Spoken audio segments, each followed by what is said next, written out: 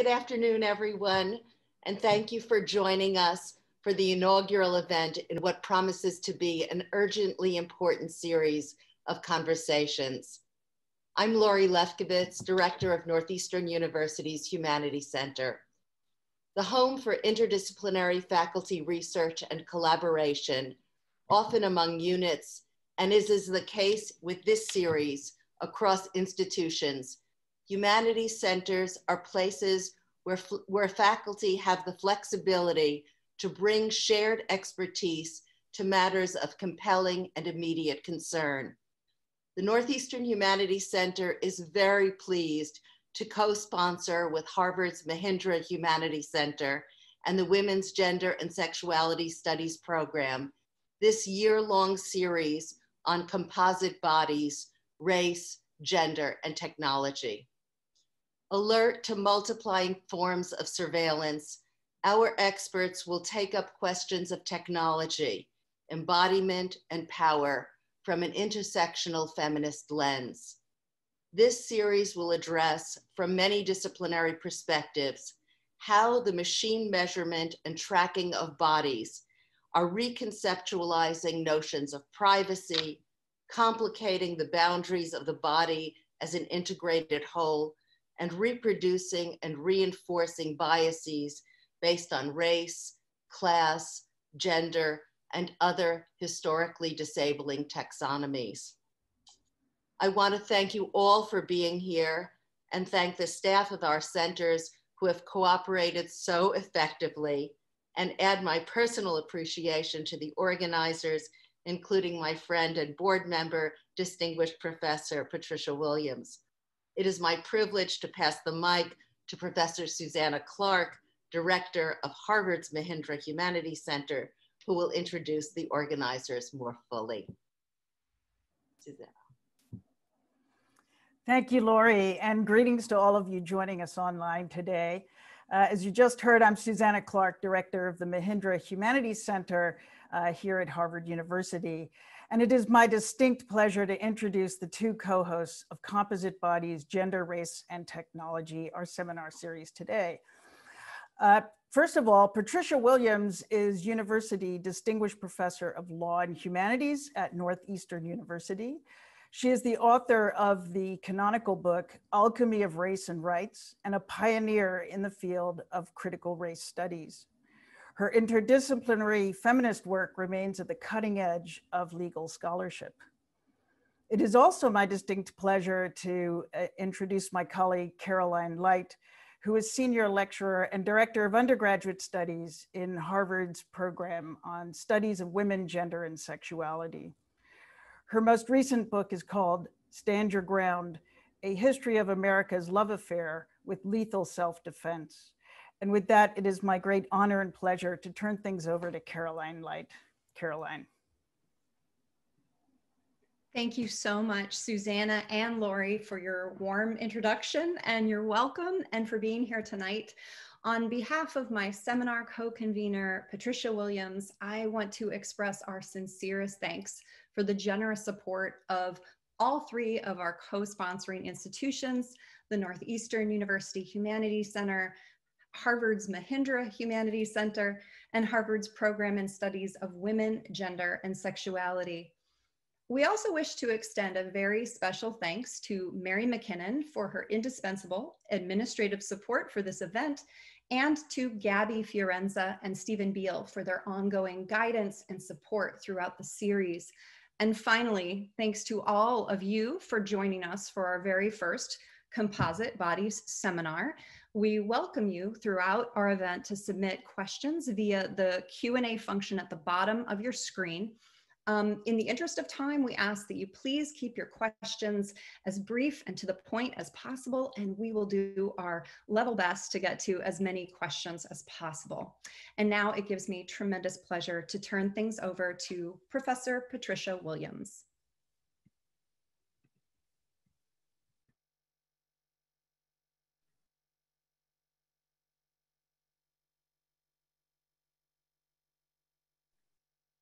There we go.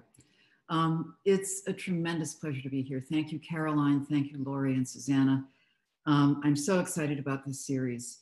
It is my tremendous pleasure to introduce the wonderful Professor Michele Goodwin.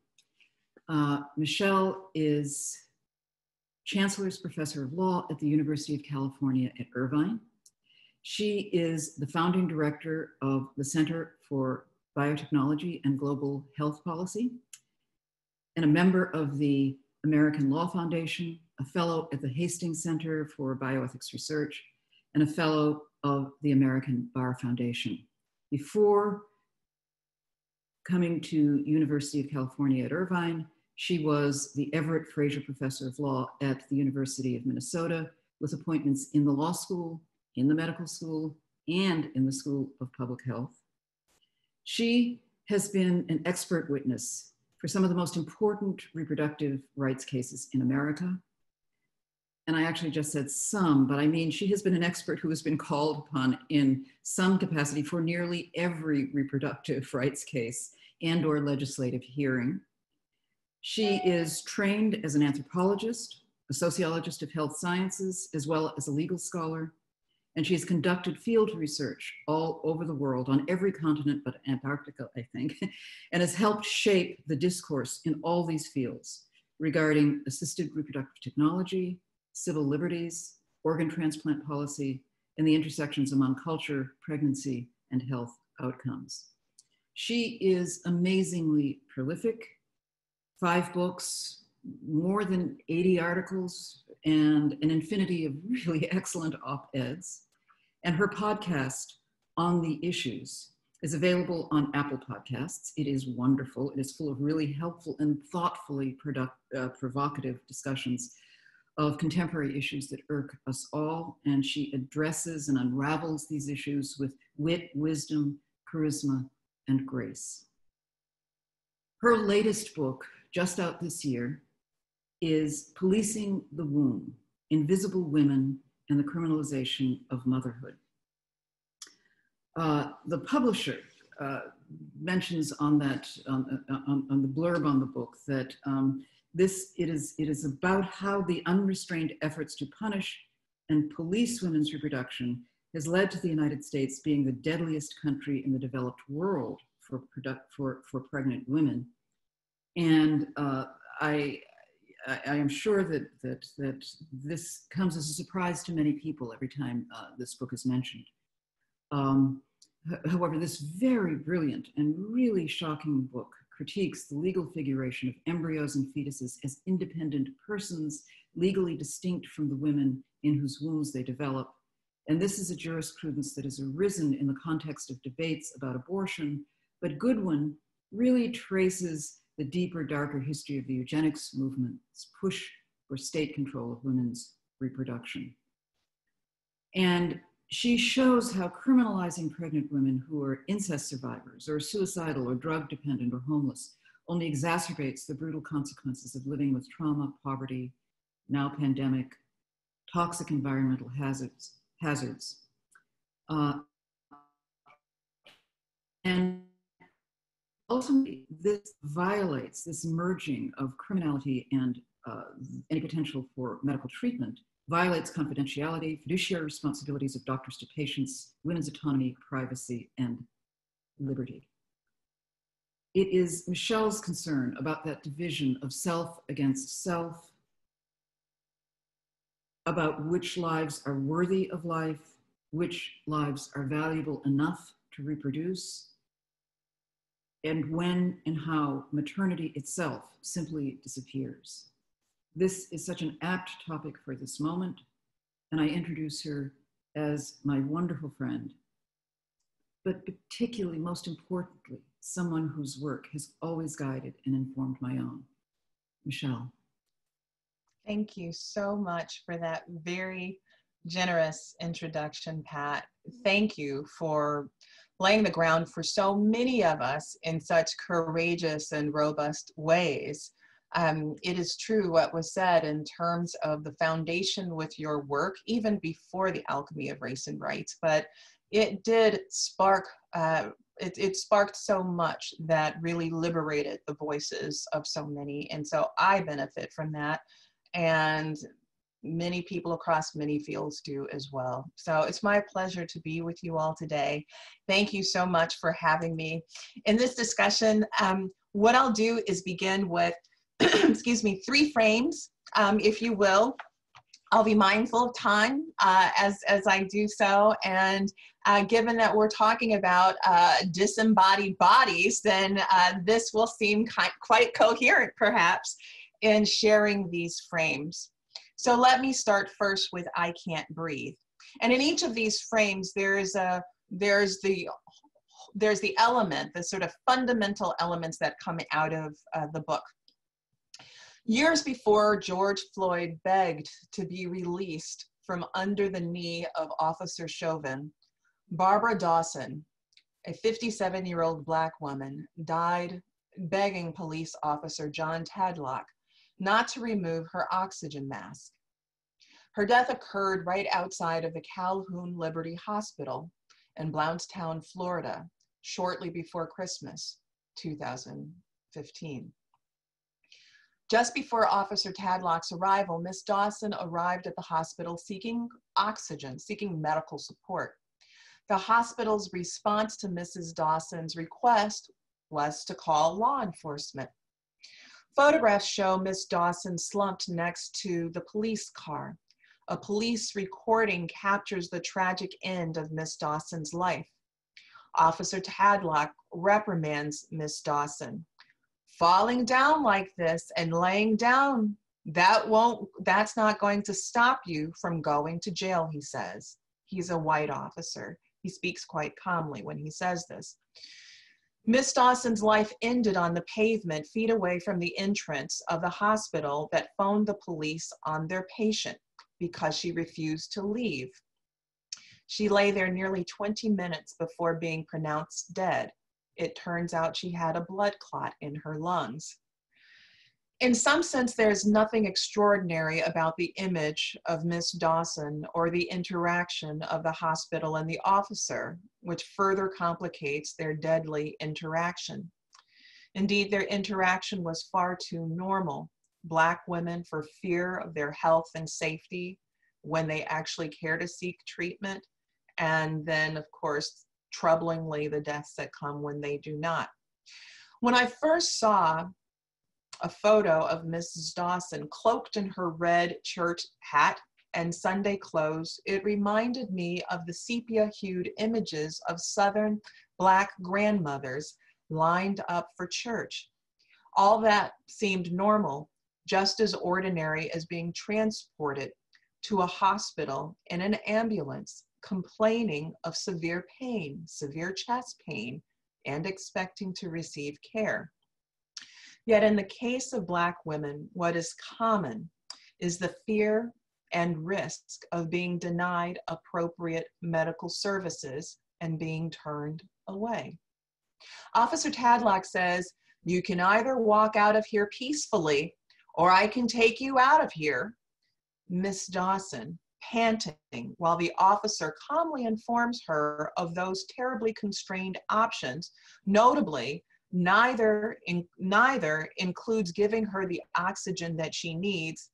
She fitfully calls on God. She says, "You can't take that off. You can't take that off. Oh God, no, you can't take that off." What we learn is that hospital staff show the law enforcement officer that he can just simply disconnect the oxygen tube from the wall.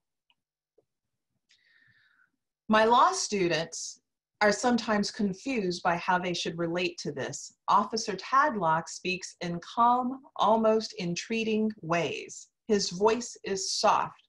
Many of them find that Mrs. Dawson is aggressive. She is loud. To them, this is not what racism looks like. When Mrs. Dawson refuses to surrender the oxygen mask, hospital staff gesture to the wall, informing Officer Tadlock that the oxygen supply hose could be disconnected from the port located there. The officer does so. He disconnects the hose. Afterwards, Miss Dawson wails, "Leave me alone." Leave me alone. I can't breathe. I beg you. I can't breathe. Her options were constrained. There's not much that this grandmother could do except to beg, in essence, for her life. Within a short period of time, she would be dead. Mrs. Dawson's death revealed the troubling ways in which Black women are marginalized and again, and even as they seek medical care. Their health suffers under systemic racism exacerbated by sexism. And we see this in many other ways too. We see this in the reproductive health space. In fact, in the book, I begin a chapter talking about Mrs. Dawson and what happened to her and the cry that she couldn't breathe and begging that a police officer not engage in a process that would otherwise lead to her suffocation and her death. This racism in healthcare expressed through explicit bias, implicit bias, is the ultimate form of suffocation. Such racism, often compounded by sexism, not only impedes access, but it stifles the ability to properly advocate for oneself, sometimes tragically to a suffocating and deadly effect. Next, I want to turn to what we could call a reproductive justice bill of rights or a New Deal. I actually gave a talk about Barbara Dawson in Paris a few years ago. And when I talked about her, the good thing, I suppose, and good and bad, is that my PowerPoints didn't work out because I was actually going to provide the audio. I couldn't get it to start, talk about things being disembodied. But I shared part of what I shared with you. And that audience of bioethicists from Europe and other places in the world were just astounded that this would happen in the United States, that someone goes to the hospital in an ambulance saying that she can't breathe, and police are called on her, and then she dies feet away from the hospital because they arrest her. All right, next, why we need this reproductive justice bill of rights or a New Deal. Throughout the process of writing Policing the Womb, Invisible Women and the Criminalization of Motherhood, I struggled to understand what accounts for this period of policing the womb, the vileness directed at women, and the various indignities cast upon indigent women by the state. I filled notepad after notepad with names and stories. And this reminds me of Pat because Pat does a lot of capturing, copiously details. But I did that in the process of this work. Among the many disturbing narratives was that of 12 women sodomized and raped by police officer Daniel Holtzclaw, who literally policed and terrorized their bodies. He raped one of his victims while she was handcuffed to a hospital bed. She testified that she had to think about survival while he raped her. Another victim was underage. According to the lawsuits, Holtzclaw's actions were part of a common pattern and practice of sexually assaulting middle-aged African-American females whom he identified as vulnerable to his sexual abuse and whom he believed would either be reluctant or unwilling to come forward, or who would not be believed if they did come forward. These women were not policed because of pregnancy or the potential to become pregnant, but because of their race, poverty, and sex. It is these very biases, poverty, sex, and race, that motivate reproductive policing. On the one hand, this too is nothing new. Black women experienced reproductive horrors dating back to chattel slavery. And in many cases, their reproductive rights barely improved during Jim Crow when eugenics policies resulted in coercive state sterilizations. So much so that in Mississippi, forced sterilization against Black women became known as the Mississippi appendectomy. Dr. Marion Sims notoriously lacerated, punctured, and then sutured the uteruses of the enslaved women whom he kept at his home, actually in the back of his place. Dr. Sims regularly tortured Black women, the Black women that he rented as human research subjects. nightly lacerating their wombs and conducting experiments, denying them anesthesia in the process. He was doubtful of their ability to experience pain. Today, he is hailed as, quote, the father of gynecology. Until recently, a statue of him adorned Central Park in New York. He loomed so very large there, a man from South Carolina, but who would have a statue bestowed upon him in his likeness in Central Park. Mere years after slavery's abolition, American lawmakers launched an aggressive assault on poor women through eugenics laws upheld by the United States Supreme Court in Buck v. Bell. In that 1927 decision, the Supreme Court claimed that, quote, 3 generations of imbeciles are enough.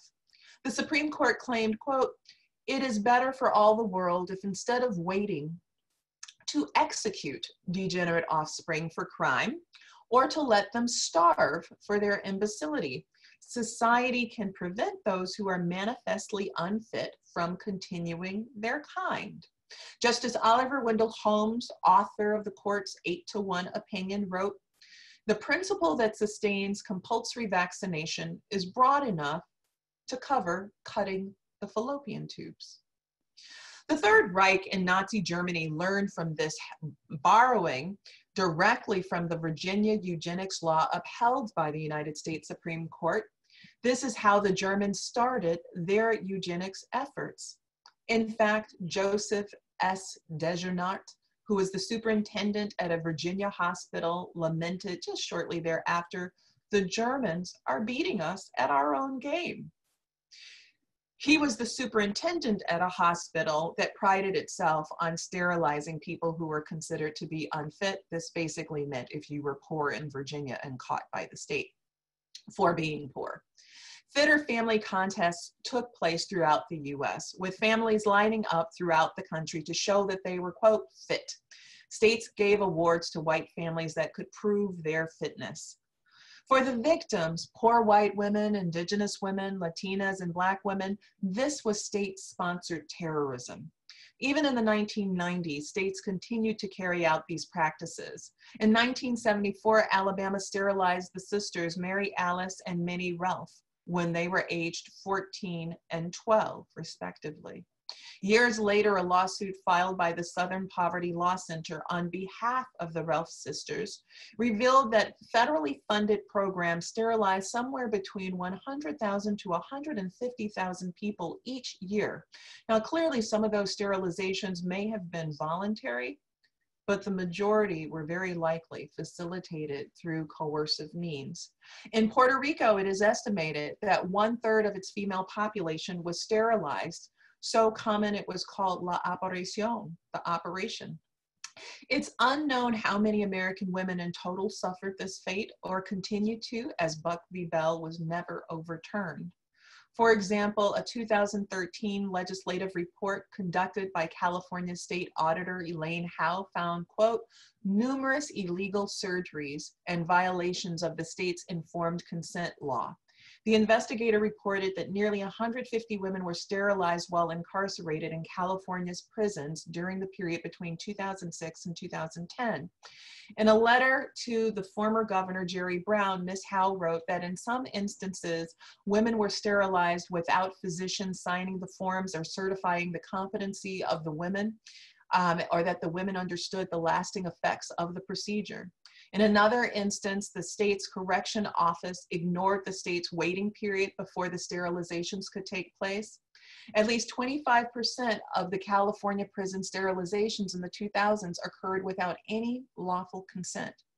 And the, quote, true numbers of illegal procedures might very well be higher, it was reported. This week, Speaker of the House, Nancy Pelosi, actually called on an investigation of the Department of Homeland Security after a whistleblower complained about forced sterilization amongst women at an ICE detention center. An investigation is actually urgently needed, but for members of Congress who claim that this would never happen in the United States, history proves them wrong. Importantly, it is for the reasons that I've described here that I do think that law can play a role, certainly should. At least a reproductive Bill of Rights or a New Deal could perhaps actually speak to those issues. And when I think about the attacks that have occurred in the reproductive health space, it's not just abortion, it's not just sterilization. There are many different ways in which this disembodiment by the state and the surveilling and this policing has taken place.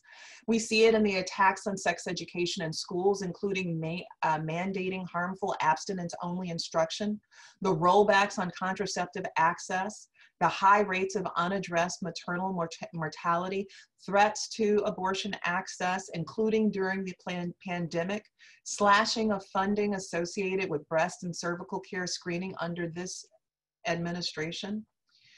And given the high rates of mass incarceration, women's mass incarceration in this country that goes side by side with extreme rates of medical neglect, I think law could certainly play a role. Now, I'm hoping that I have just a few minutes more, just for a last bit that I want to do. All right, so let me now turn to a last bit directly from the book. This is not a work of fiction, although I wish it were. Some of the cases described here could recall the imagery evoked by Mary Shelley, author of Frankenstein or the Modern Prometheus, who tells a horror story about a young rogue scientist who creates an unsightly monster through clandestine, aberrant experimentation. Although Frankenstein is the name of the monster's creator, Dr. Victor Frankenstein, readers would be forgiven for debating who the real monster happens to be. In Policing the Womb, the story of Marlise Munoz comes to mind, brain dead, decomposing in a Texas hospital, forced by state legislation to gestate a barely developing fetus while her body decays and the anomalies in the fetus mount. Eventually, it is reported that the fetus is hydrocephalic, which means severe brain damage in this case and water or fluid developing on its brain. Medical reports will also show that the fetus is not developing its lower extremities. The state knows brain death is irreversible. The hospital forces Marlise's dead body to shake, placing it on a bed that constantly and violently moves, which makes the dead woman's eyes flap open and shut. Likely frightening to some hospital staff, they decide to tape Marlise's eyes shut, even if Marlise could see anything, which is unlikely because she is dead. Now no one needs to look into her eyes to search for any signs of life. If the state believes, despite well-accepted medical science, that she is alive, it has now taken away her sight and forced her into a state of blindness while her body is poked and prodded. Marlise's shaking corpse stays hydrated through tubes that bring fluids into her body. Somehow the hospital finds a way to pipe away the waste. Everyone, including even the state, agrees that really she is an incubator. This is why the Texas law exists. This is not the novel The Handmaid's Tale, a dystopian opus written by Margaret Atwood, made exceedingly relevant today. The shaking bed is not in the totalitarian fictional state of Gilead. No, this is Texas. This is why the state forces machines to be attached to Marlise's body to keep her organs functioning until they give out. The machines are not keeping her alive, no. They are simply keeping her organs viable. This is why the hospital cleaves into her body with slicing, lacerating, and stitching tools, tapes her eyes shut, pumps her with fluids, and then drains other liquids from what remains of her. Her decaying has nothing to do with senescence or aging. Rather, it has and is the typical decomposition characteristic of brain death cases. Hoses, pipes, and cylinders serve as the conduits between the state and Marlise's dead body, decaying body. This is known as mechanical support. The hospital cuts a hole into Marlise's neck to create an opening in the trachea. She will receive a tracheotomy. The widower, Eric, objects. This is a desecration of Marlise's body. The hospital must be used to ignoring Eric's objections. He said no and objected to the second resuscitation attempt. The hospital did it anyway. He sits there daily as her light brown skin transitions from supple to hard, like a mannequin, Marlise's father said. Her body loses muscle tone and begins to smell. Eric comments on the smell. That smell lingers. It's not the smell of Marlise's favorite perfume or flowers from the tidy hospital gift shop. No, the smell that fills the room and Eric's nostrils, and those of anyone who visits the room, is that of a rotting body. No one except perhaps the select group of anti-abortion protesters outside is confused about this. Marlise is dead. Outside, though, someone tells filmmaker Rebecca Hamowitz, just give Marlise a week. You'll see, he says. A week or two will turn this all around, he says. This particular protester, captured in Hamowitz's documentary, 62 Days, travels to cases like this. She told me he's like a professional at this. A thought comes to mind. Sleeping Beauty, the 1959 animated musical produced by Walt Disney. It is based on the 17th century French fairy tale, La Belle au Bois Dormant, by Charles Perrault.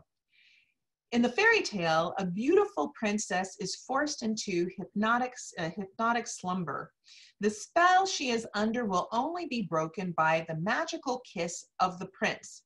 The prince will awaken her.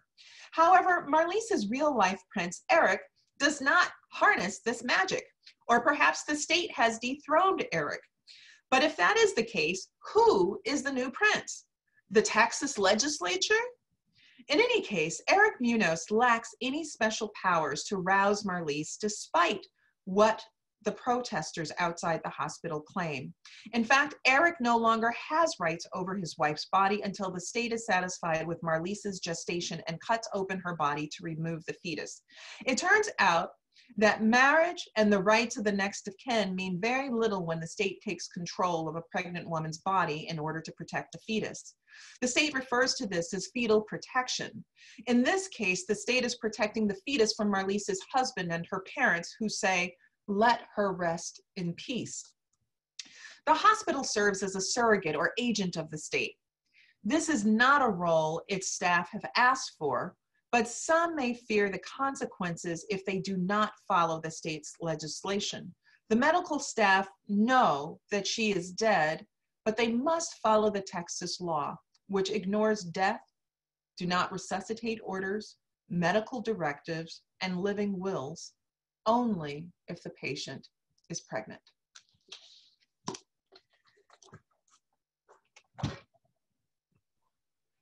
Wow.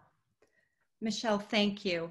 Thank you so much. And thank you for being our inaugural guest to start off our Composite Bodies seminar series. I can't think of anybody whose work is more resonant with this moment as we think about this shifting landscape of surveillance and policing that disproportionately traps and tracks and harms vulnerable populations.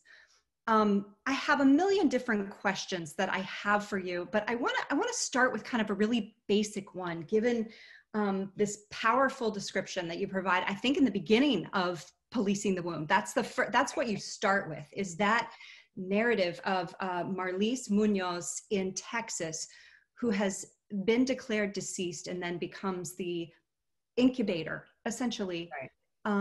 Because of that medical legal landscape of fetal protection laws, right? Okay. And in the very beginning of your presentation today, you mentioned coherence. And what this speaks to is the incredible incoherence of this landscape of fetal protection laws. And so I wanted to ask you kind of a basic question, going back to your point about a New Deal or a reproductive Bill of Rights.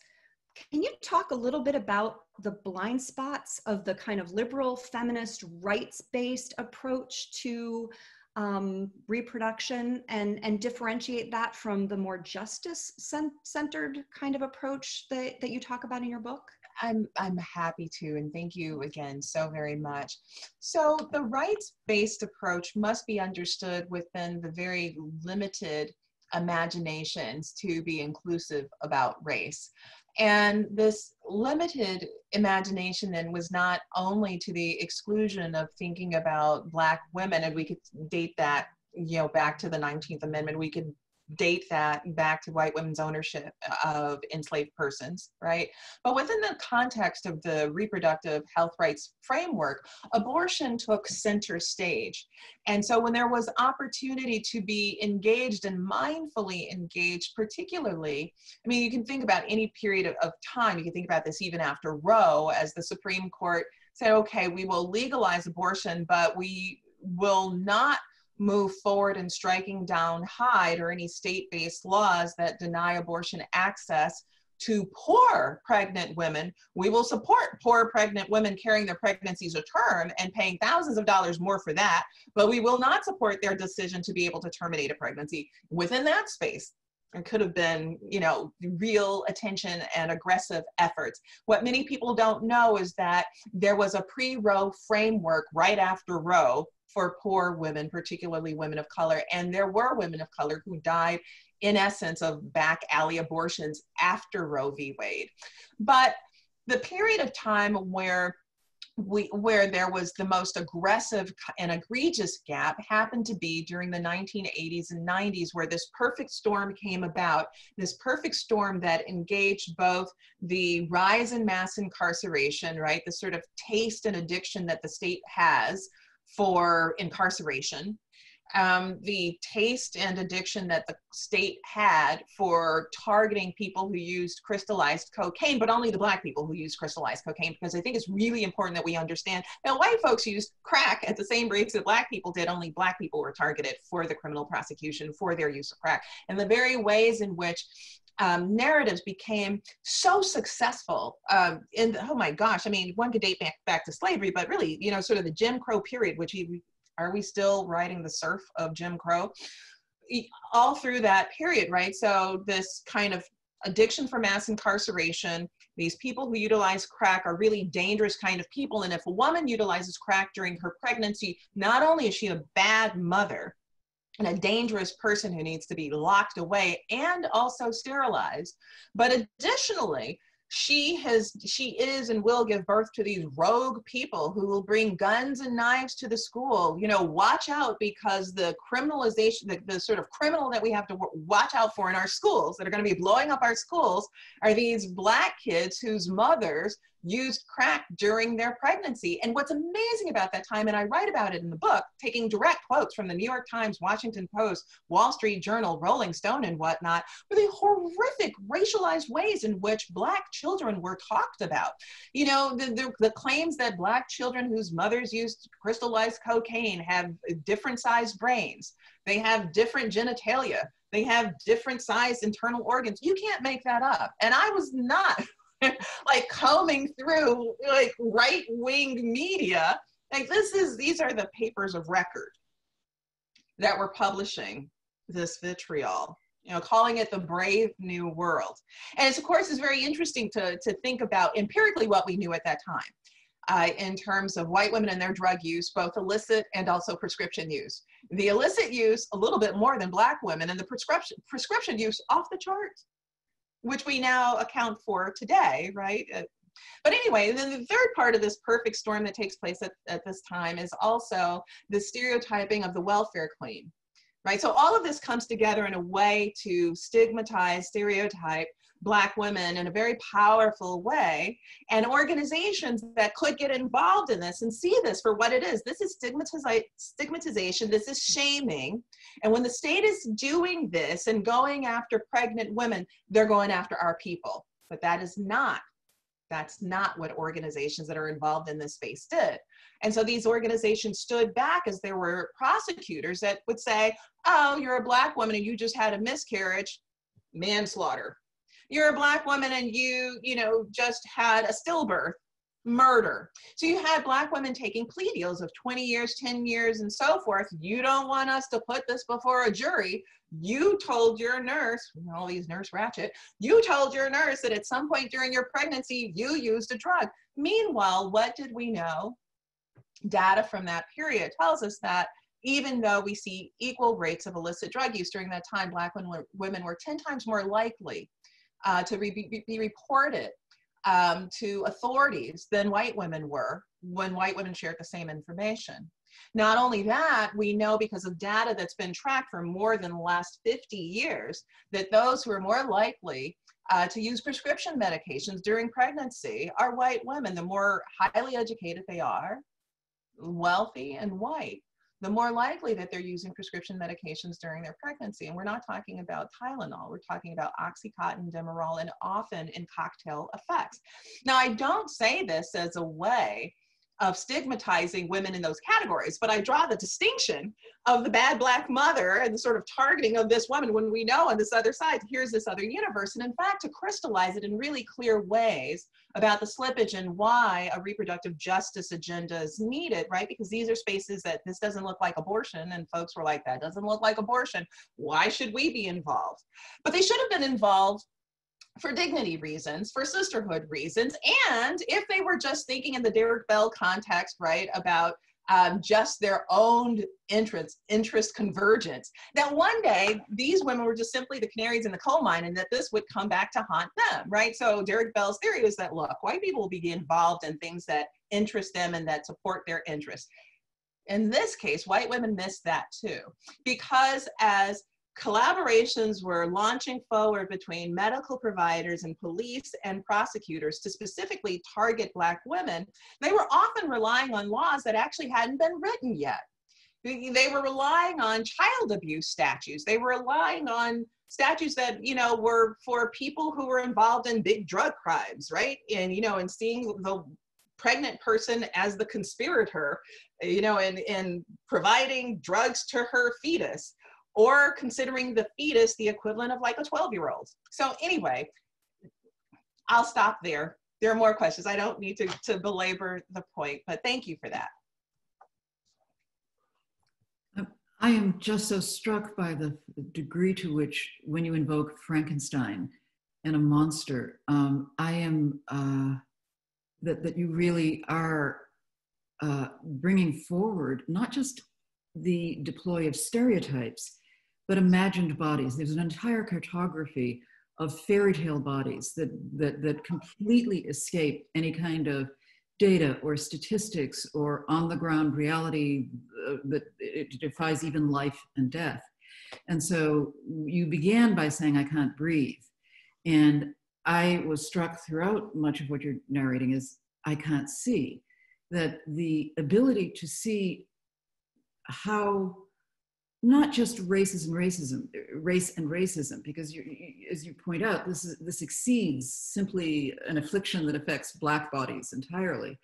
That the ability to see humanity is playing out at this fictive, imaginary embodiment of, you know, that in which autonomy, complete autonomy, is assigned to an imagined fetus that is then pitted against a living, breathing, and then dead body. And that imaginary cartography, I think, is really interesting. It exceeds what I think we can even call mere stereotype. And you were so right. So when I think about it in terms of the imagined bodies, right? So if we hail back to the antebellum period in the United States, imagine what it takes for people to convince themselves that this child who looks just like the person who owns the plantation somehow is more alike to the pig or the goat that's housed over there, and to convince over a period of time that's not just a kind of horrific 10 minutes or an hour at an auction block, right? Like if we were all at a movie and there was about 15 minutes of auction blocking, and it was common with the auction blocks that sometimes people arrived, including little kids, with heavy metal shackles around their necks, shackles around their ankles. Sometimes they were clothed, but oftentimes they were not. There were probes of their mouths. There were probes of their genitalia. All of these things people thought were important, inspecting their property. And imagine if we had to sit through that 15, 20 minutes in a movie. At some point, I would imagine that there would be critics that would say, that is gratuitous. We had to sit through 15 minutes of this gratuity of, you know, the bending over and the opening the mouth and all the rest of this. Imagine people who live through not just 15 minutes of it. They get kind of like addicted and they justify all the time $5, $10, $100, $150, and it doesn't just last a day, it doesn't just last a week, it doesn't just last a month, and not just a year, not just a decade, but people are just like addicted. What stories must people be telling themselves? And it's not stories that are isolated, right? Like this is the only story, which I think is really important that my students hear sometimes, because students sometimes, you know, believe that, you know, what, this was the only way that they knew how to do. That's not true. That's not true. There's very different stories that were taking place throughout other parts of the country. There were abolitionists. We just don't build statues to them. But there were people who were like, this is humanity. There were wives writing in their diaries how much they hated seeing their children, their husbands' children around the plantation, right? And so these narratives, as you were saying, Pat, are very powerful. I think one of the narratives that we fail to deal with appropriately is in our society is really engage birth of a nation as a narrative, right? We sort of come from a time where there's the abolition of slavery through the ratification of the 13th Amendment, which is complicated given its punishment clause. What we go from there, 1865, and the fact that people are saying these are human beings now. We can rest on the fact that they are human. And we have this little period of Reconstruction. But then we need a new movement, right? And that new movement comes out of Birth of a Nation, right? And it's fascinating because Birth of a Nation, you know, has multiple points, but right, it's achieving multiple things. One of the things that it needs to do is to say that Black people are inherently dangerous and that Black men are sexually depraved and that they are just like coming after white women. They have to say that Black people are incredibly lazy, just like slothful, lazy people. And if we just take those 2 points, and we can take many others, and we put that against a history of slavery, and you say, well, where are all the accounts from all the plantations of Black men run wild? All of the little white girls that were like raped on the plantations and all of the Miss Anns that were like raped, and we come to realize there is no record of that. But how clever, through Birth of a Nation, we have a justification for the lynching of Black men and for creating a different kind of policing and surveillance. And the other thing about the slothful, lazy Black person, which is also very interesting, right? And it says so much for us as we are, you know, at academic institutions, and the narrative behind, oh, those Black students. You know, we could admit them, but my goodness, will they be deserving of the degrees that they earn? Because after all, we're living within this narrative. But then again, look at the record. We don't have a record of slave owners being like, oh my gosh, my slaves are just so lazy. I got to pick my own cotton. I got to cut my own sugarcane because they are so lazy. No. These are the narratives we tell ourselves.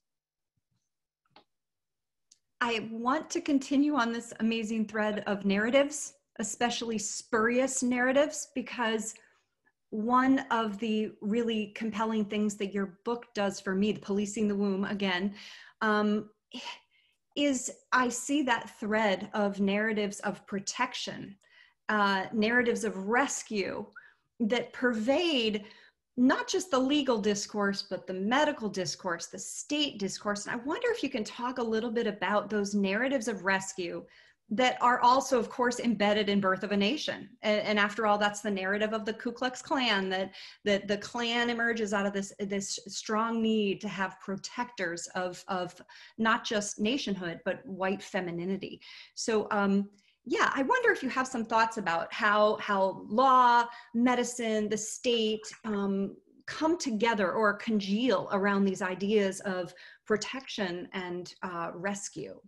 So I so appreciate that question. And for those who are interested in reading a tad about this in the book, there are lots of spaces of it, but I would refer them in the very beginning, like pages 5 through 7, where I talk about welfare.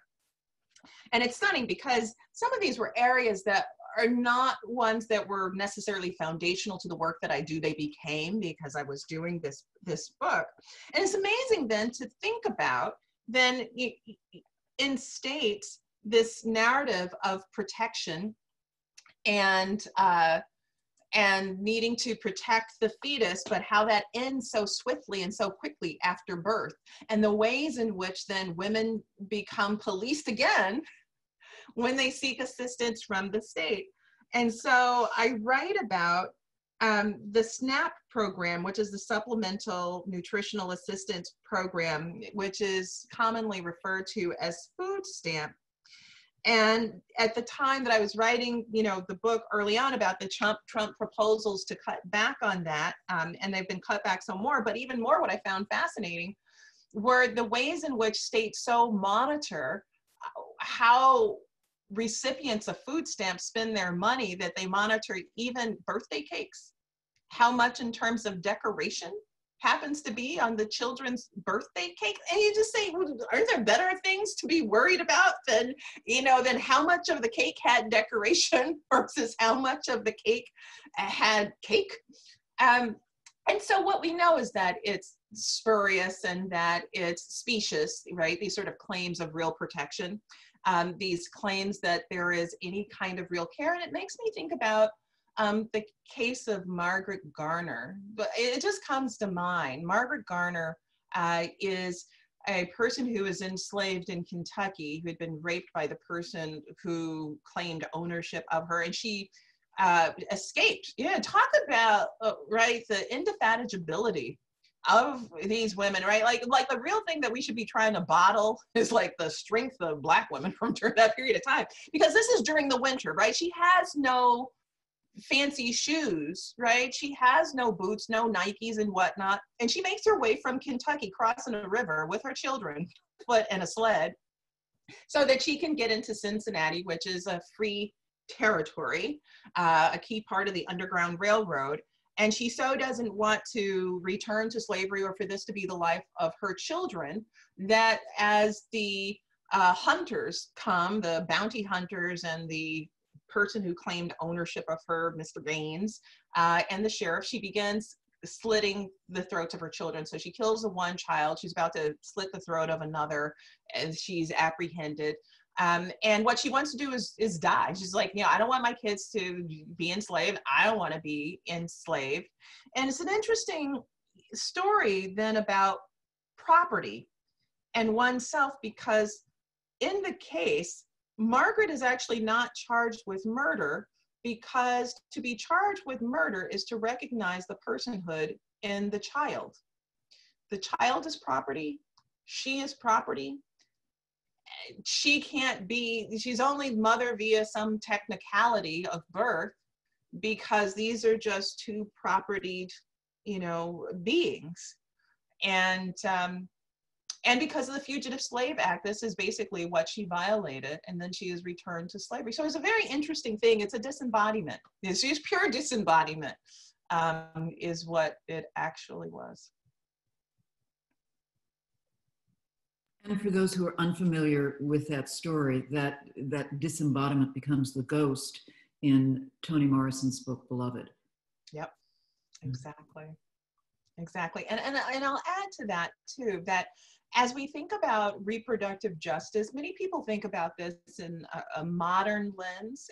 What it does is it speaks to the wholeness of the full space and capacity of one's being in life, if, when, how, whether to have a child, not to have a child, all of that fullness. And its earliest iterations, many people attach it to a convening of Black women in the mid-1990s. But I think about it along the lines of Sojourner Truth or Harriet Jacobs in her book, Incidents in the Life of a Slave Girl. And when I think about it in the context of Sojourner Truth and her speech, Ain't I a Woman, many people think about that speech within the context of chivalry. But I find what so many miss, because I just don't see people talking about it, is how she said during that speech, and I birthed 13 children, and nearly each one snatched from my arms, and nobody heard my cry but God, ain't I a woman?